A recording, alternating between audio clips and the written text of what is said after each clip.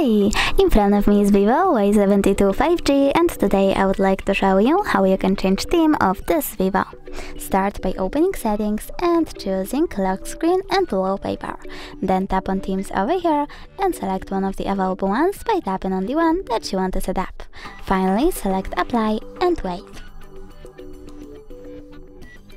So now, as you can see, theme of my device has changed.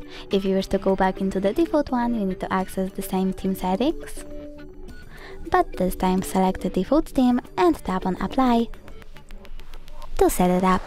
Thanks so much for watching. If you enjoyed this video, leave a like, comment and don't forget to subscribe. Bye!